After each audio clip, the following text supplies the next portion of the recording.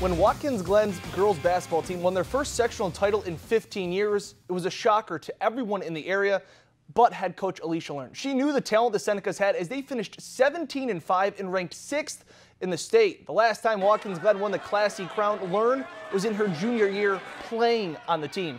Senecas returned 7 players from a year ago, including All-State selection Amanda Pike, who averaged 13 points, 5 boards, and 2 steals. Now, Watkins Glen eventually fell in the state quarterfinals, and know this year they're not going to sneak up on anyone. It's very different. You know, we're the team that people want to beat now, and I don't think it's been that way for a while. I keep reminding these girls that you've got that red target on the back, and you got to keep pushing, you got to keep working hard, just fight through things. And we're the team that people want to beat. They're going to come out with blood and try to get us, but hopefully we're going to fight back and we're going to get the victory.